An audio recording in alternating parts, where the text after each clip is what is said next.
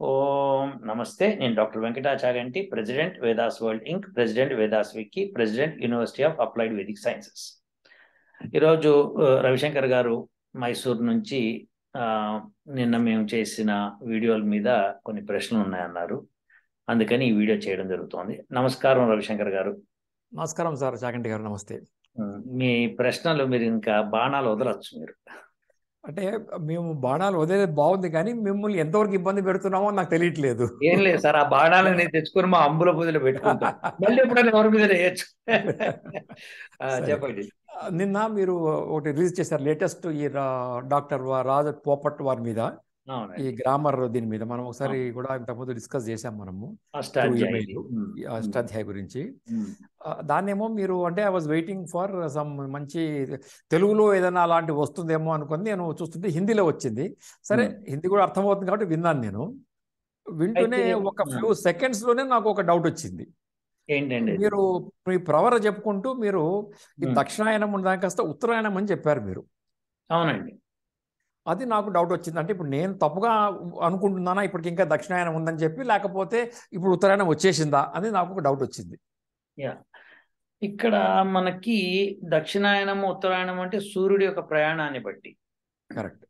So సూర్యుడు మకర రేఖ మీదకి వచ్చింది డిసెంబర్ 21 ఆ ప్రాంతంలో వచ్చేస్తాడు. ఓకే. అక్కడి నుంచి తిరుగు ప్రయాణం అవుతుంది. ఓకే. తిరుగు ప్రయాణం ఎటువైపు అవుతుంది? ఉత్తరాయణం కదా, ఉత్తరం వైపు కదా, ఉత్తరం వైపు. అందుకే ఉత్తరాయణం అనాలి. సో అది ఉత్తరాయణం అంటాం అనమాట. కానీ చాలా మందికి ఇప్పుడు ఆంధ్రాలో ఉన్న వాళ్ళు దక్షిణాయనం కదా ఇది అని అనుకుంటారు, ఎందుకంటే మకర సంక్రాంతి రాలేదు కదా. ఎగ్జాక్ట్లీ. అంటే సంక్రాంతి అంటే సంక్రమణము కదా అది. అవును. సో అది ఆ టైంలో మనం జరుపుకుంటున్నాం. కానీ మకరం అని ఎందుకన్నాం అంటే మకర రాశి నుంచి సూర్యుడు బయలుదేరి వచ్చేస్తున్నాడు అని. కానీ చాలా మంది ఆ టైంలో మారుతున్నాడు అనుకుంటారు, కానీ కాదు. అయితే ఇప్పుడు ఇంకొక సమస్య ఉంది ఇందులో. మనకి భూమధ్య రేఖకి ఆంధ్రప్రదేశ్లో ఉన్న ప్లేసెస్కి ఎన్ని డిగ్రీలు తేడా ఉందో అన్ని డిగ్రీలు ప్లస్ భూమధ్య రేఖ నుంచి మనకి మకర రేఖ మీదకి ఉన్న యాంగిల్ మొత్తం తీసుకుంటే అది ఇప్పుడు ఆ యాంగిల్ ఏమవుతుందంటే భూమధ్య రేఖ నుంచి మనకున్న యాంగిల్ కాన్స్టెంట్. కానీ సూర్యుడు ఎప్పుడైతే భూమధ్య రేఖ మీదకి వస్తాడో అప్పుడు మనకు March 21 అవుతుంది. సో రమారమి ఆ ప్రాంతంలోనే మనము ఉగాది జరుపుకుంటాం. అది యుగాది స్టార్టింగ్ అన్నమాట.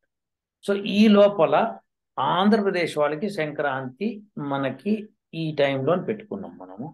అదే మీరు తమిళనాడుకి వెళ్ళారనుకోండి, సంక్రాంతి April 14th వాళ్ళకి. Sorry, Ugadi April 14th. Sankranti 14th. కానీ అదే సమయంలో భారతదేశం అంతా జరుపుకుంటారా అన్నది ప్రశ్న అన్నమాట. అంటే జరుపుకుంటాం, ఎందుకంటే మన దాదాపుగా భారతదేశం అంతా ఒకే ఫిలాసఫీ మీద నడిచింది కాబట్టి జరుపుకుంటాం. కానీ దట్ డజంట్ మీన్ దట్ సూర్యుడు అప్పుడు బయలుదేరాడు అని కాదు. సూర్యుడు బయలుదేరి December 21 టచ్ అయ్యి మళ్ళీ వాపస్ వస్తూ ఉంటాడు అనమాట. ఇక ప్రతిరోజు కొంత మేర జరుగుతూ ఉంటాడు ఆయన. సో రమారమి 92 రోజులకి 23 డిగ్రీలు తిరుగుతాడు ఆయన, జరుగుతాడు. సో ఇప్పుడు 92 రోజులు అంటే మీకు December 31 జనవరి, ఫిబ్రవరి, మార్చ్ 31కి భూమధ్య రేఖ మీదకి వస్తాడు. సో మీకు March 21కి భూమధ్య రేఖ మీదకి వచ్చాడు అంటే ఏంటి?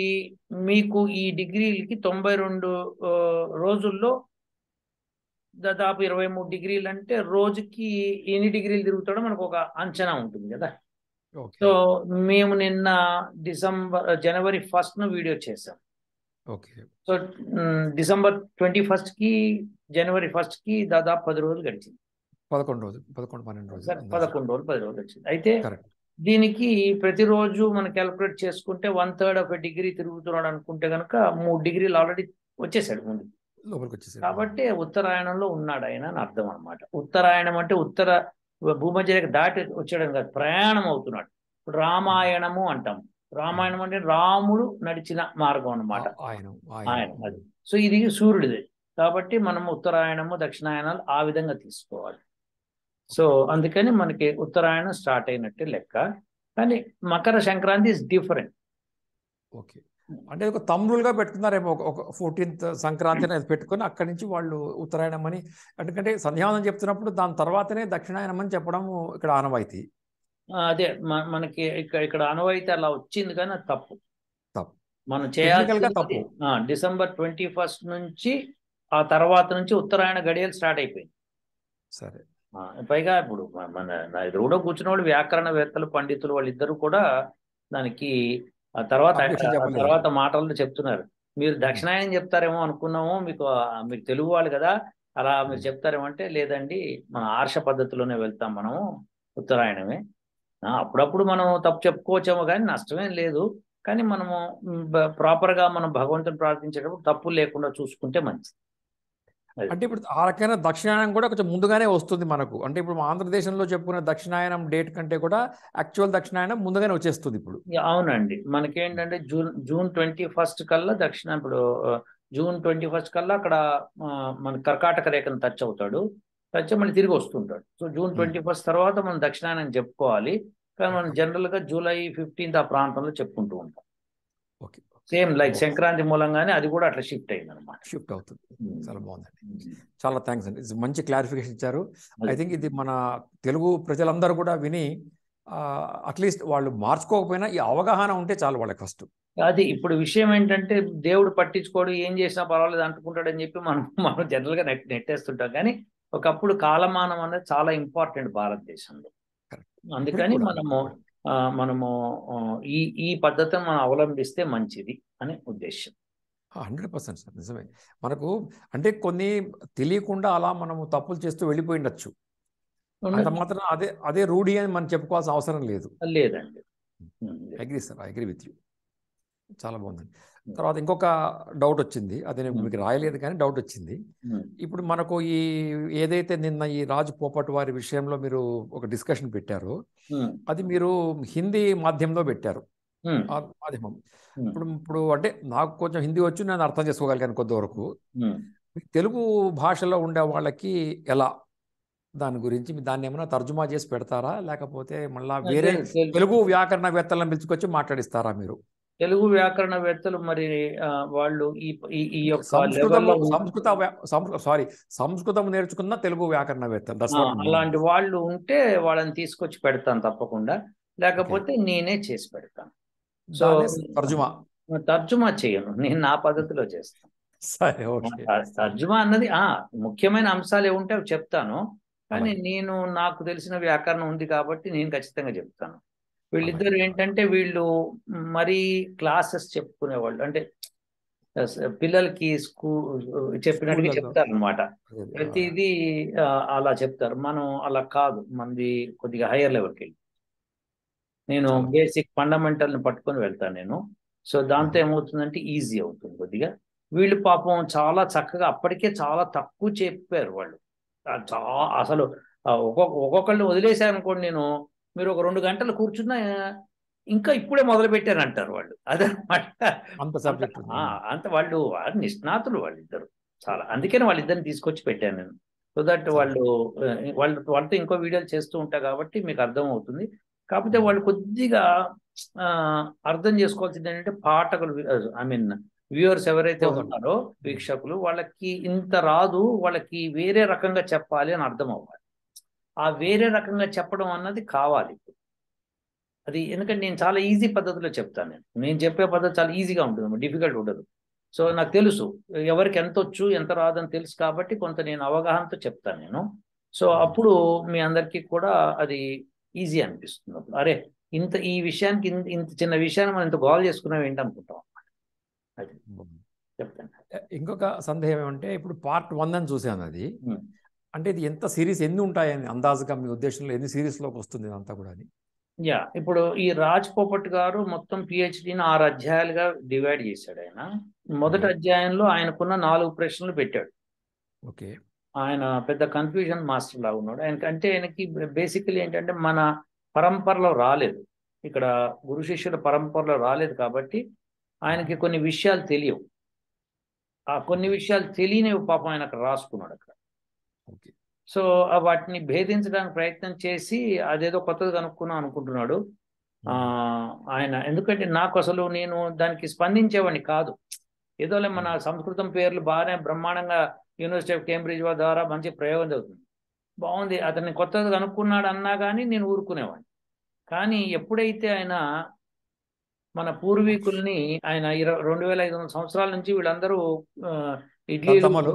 ఇడ్లీలు తిని సాంబార్ తాగుతూ బతికేశారు, ఎవరికి ఏం తెలియదు అని అవును. అన్నాడు. అప్పుడు నాకు అందులోనూ ఎవరినన్నా పర్వాలేదు, కానీ మధ్యలో మహర్షి దయానంద సరస్వతి వచ్చాడు. ఆయన విపుల వ్యాఖ్యానం చేసి పెట్టాడు ప్రతిదానికి. పెద్ద పెద్ద కాశీ పండితులందరినీ కూర్చోబెట్టి ఓడిచ్చాడు ఆయన. అటువంటి ఋషిని పట్టుకొని ఋషిని చూడకుండా ఆయన పక్కన పడేసేసి ఎవడో క్యాండిన్ అని చెప్పి బ్రూక్లిన్ అని చెప్పి ఎవడెవడి పేర్లు చెప్పుకొని వాళ్ళ పేర్లు వాళ్ళు ఇట్లా రాశారు వీళ్ళు ఇట్లా రాశారంటే తప్పు అవుతుంది. అందున మరీ మిక్కువగా మా తాతగారు అన్నాడు. మా పతంజలి మహర్షి మా తాతగారు, ఆయన ఆత్రేయ గోత్రం, మాది ఆత్రేయ గోత్రం. ఒకసారి చాగంటి కోటేశ్వరరావు కూడా ఒక వీడియోలో ఆయన కూడా చెప్తూ వచ్చాడు, ఆయన ఆత్రేయ గోత్రం అని చెప్పి. ఇది మన పతంజలి మహర్షిది. సో ఆ విధంగా అది మనకు తెలిసిన విషయం. మనం ప్రవర్ చెప్పుకునేటప్పుడు 3 ఋషుల పేర్లు చెప్పేటప్పుడు ఆ 3 ఋషులు మనకి ఈ పతంజలి మహర్షి పేరు కూడా వస్తుంది. సో అయితే విషయం ఏంటంటే ఇలా ఆయన్ని అనటం, పతంజలి గారు ఎంత జాగ్రత్తగా మహాభాష్యం రాశారంటే, ఎంత జాగ్రత్త రాశారంటే ఫస్ట్ పాణిని మహర్షి రాసిన తర్వాత కాత్యాయనుడు దానిలో కొన్ని తప్పులు ఉన్నాయనుకుంటూ తన భాష్యం రాశాడు. అంటే వాటిని వార్తికాలు అంటారు అనమాట. వార్తికాలు. అయితే దానికి పతంజలి మహర్షి లేదురా బాబు, మా గురువు గారు అంటే ఆయన పతంజలి మహర్షి పాణిని మహర్షి కరెక్టే రాశాడు, మనం ఇలా తీసుకోవాలి, ఇది సూత్రం అంటే అని చెప్పుకొచ్చాడు అనమాట. సో ఆ పతంజలి మహర్షి వ్యాఖ్యానము మహాభాష్యం కింద ఉంది. మహాభాష్యం అది.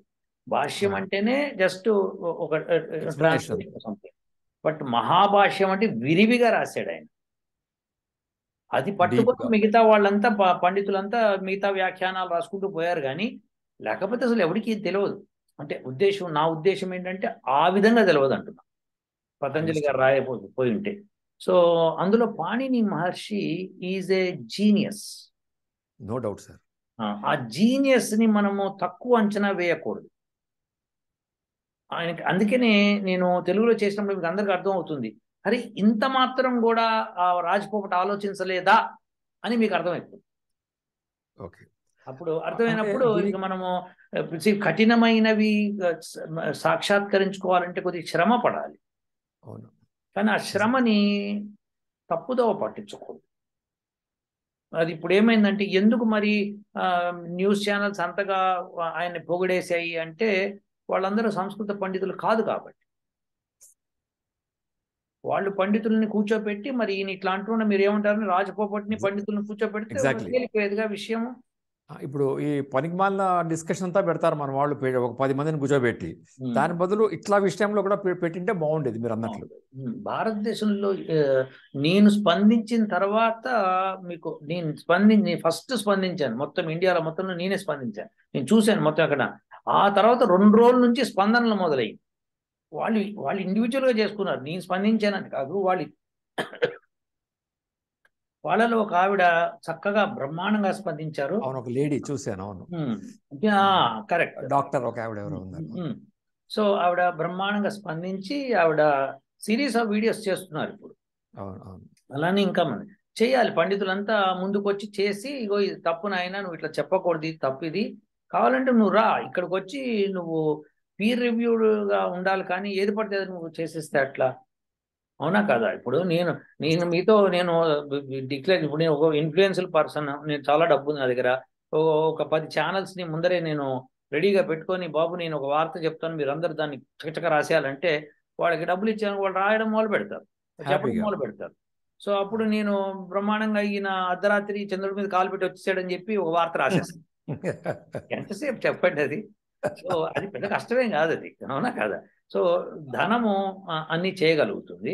ఈ ఛానల్స్కి ఇప్పుడు నేను చదివిన వార్త ప్రకారం ఈ Raj పోపట్కి Congress has given some money. Funding ఇచ్చారు. ఫండ్ అదేదో రాజీవ్ గాంధీ ఫౌండేషన్ వాళ్ళు ఇచ్చారు. అది ఆ ఫండ్ నుంచి ఇచ్చారు. అది దాంతో అతన్ని హైలైట్ చేయడానికి ప్రయత్నం చేశారు. భారతదేశంలో ఉన్న పండితుల్ని అగౌరవపరచడానికి ఆ కుర్రవాడి చేత నానా మాటలు అనిపించారండి. చాలా తప్పైంది. అనుమంతమైన ప్రశ్న దీని మీద, అంటే ఇది కొంచెము it will touch the political string also.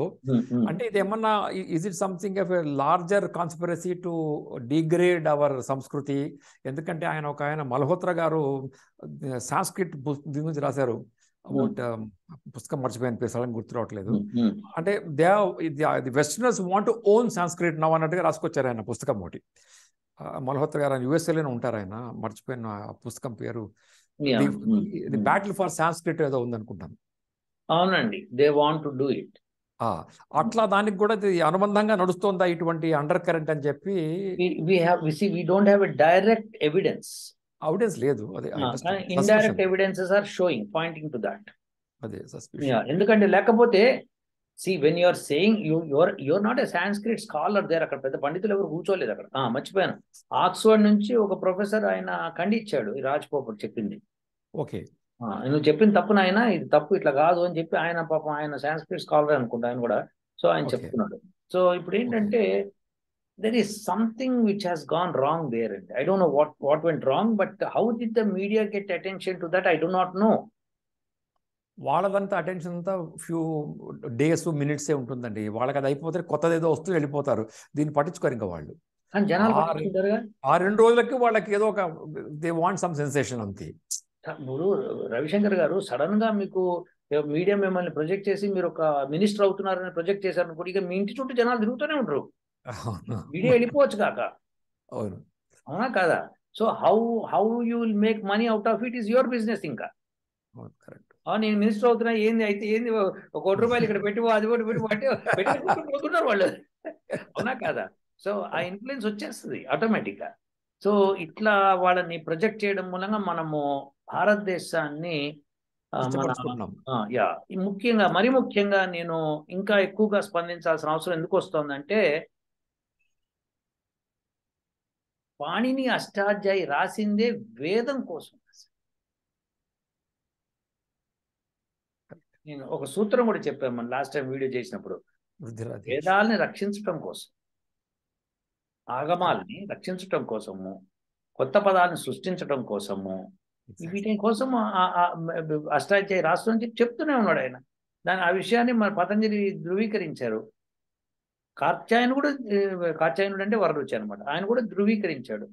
So ఇవన్నీ ధృవీకరించిన తర్వాత 3 మునులు కూర్చొని ధృవీకరించిన తర్వాత ఇప్పటిదాకా 2500 సంవత్సరాలు అంటే 2500 సంవత్సరాలు, 5000 సంవత్సరాలు, 10,000 సంవత్సరాలు, what ever it is, but వీళ్ళందరూ కూర్చొని దాన్ని ధృవీకరించుకుంటూ వచ్చారు కదా, ఒకళ్ళ తర్వాత ఒకళ్ళు గురువు శిష్య పరంపర వస్తూనే ఉంది కదా.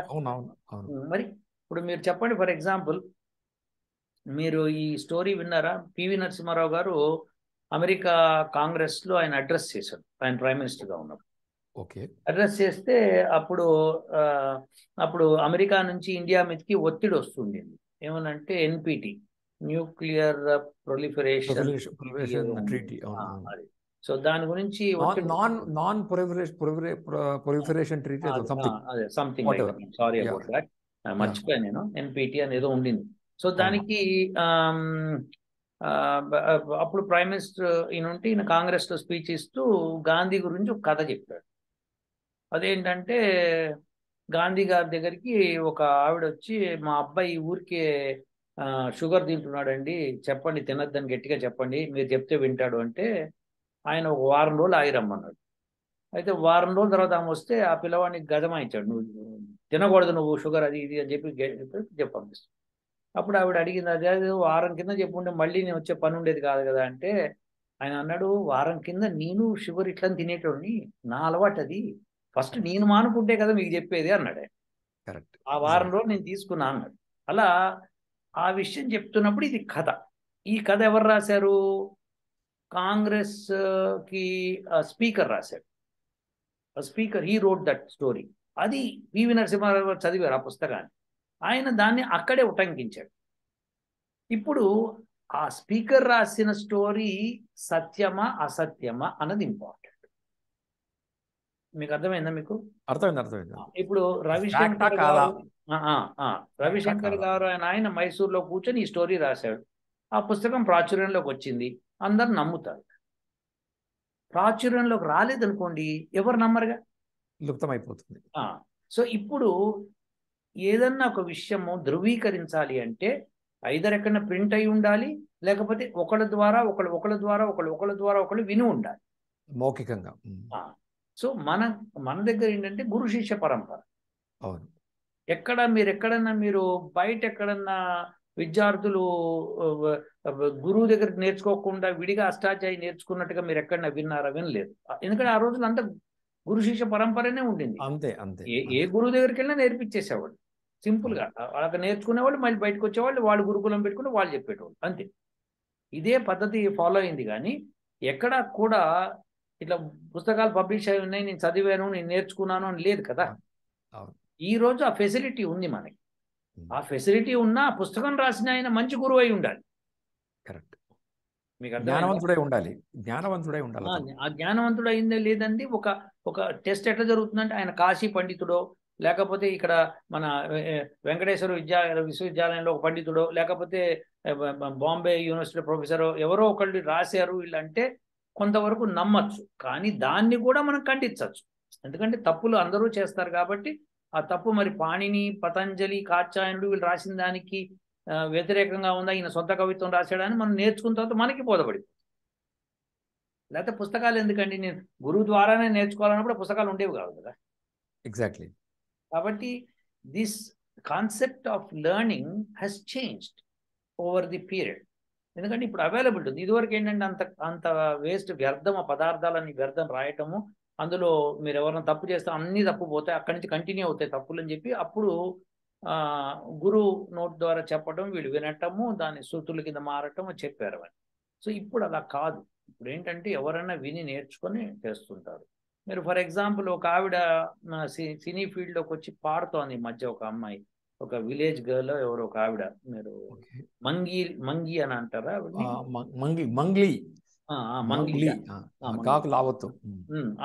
ఆవిడ ఒక గురువు దగ్గర సంగీతం సాధన చేసిన దాఖలాలు లేవు నాకు, కానీ పాడేస్తారు చాలా మంది అంతే.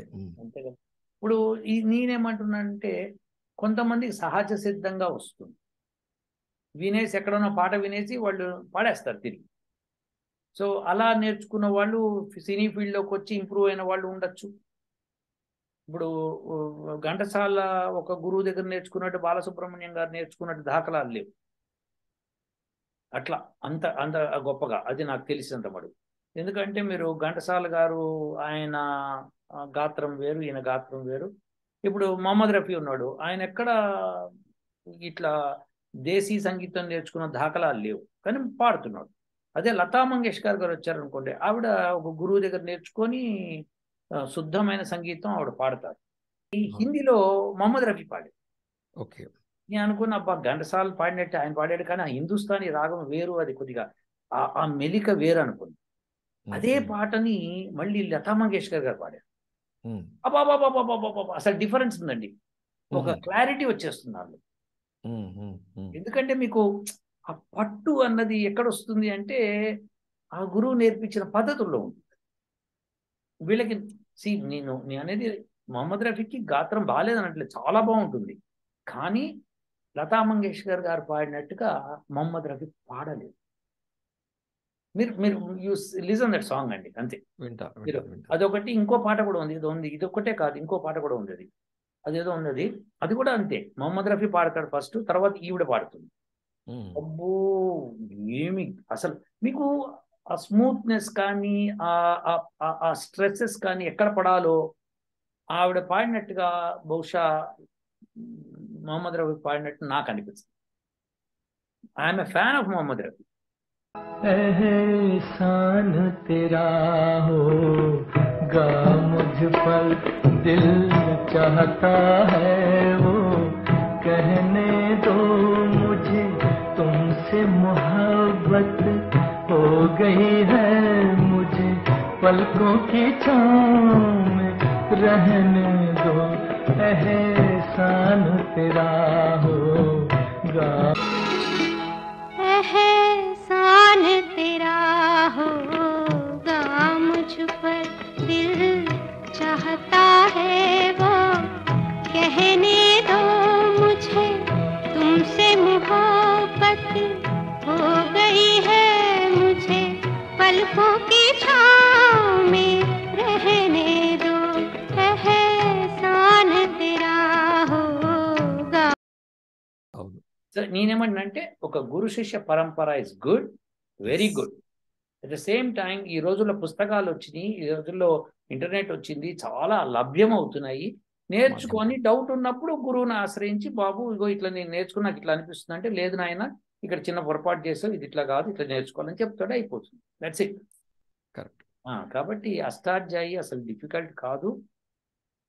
అందరికీ నేను చక్కగా అవగాహన అయ్యేటట్టు చెప్పేస్తాను. మీరు చూస్తారు కదా, మీరు ఇప్పుడు నేను చేస్తాను నేను. ఎందుకంటే ఈ పెద్దవాళ్ళు పాపం పండితులు ఉన్నారు, వాళ్ళని గౌరవించుకోవాలి కాబట్టి వాళ్ళని తీసుకొచ్చి పెట్టాను. అట్లనే ఓ 2-3 వరుస పెట్టి చేసి ఆయన చేసిన వాటిల్లో ఏం తప్పులు ఉన్నాయని చూపిస్తే కొద్దిగా నార్త్ ఇండియా వాళ్ళకు కూడా సంతోషంగా ఉంటుంది కదా, అది అందుకని అలా చేసామన్నమాట. అదే అండి సంగతి. బాగుంది సార్, చాలా బాగుంది. సో ప్రశ్నలు ఇంకా అంతేనండి, అయితే బేసిక్ ఇదే డౌట్స్ వచ్చినాయి నాకు. కాబట్టి ఇది అయిన తర్వాత ఇక నెక్స్ట్ వీడియోస్ వచ్చినప్పుడు నాకు ఎంత అర్థమవుతే దాంట్లో ఏమైనా ప్రశ్నలు వస్తే అడుగుతాను. తప్పకుండా అడగండి మీరు, ఎందుకంటే మీరు అడిగే ప్రశ్నలు మన వీక్షకులకు బాగా ఉపయోగపడతాయి. దట్స్ వెరీ గుడ్ థింగ్ అనమాట. ఓకేనండి, ఉంటాను మరి.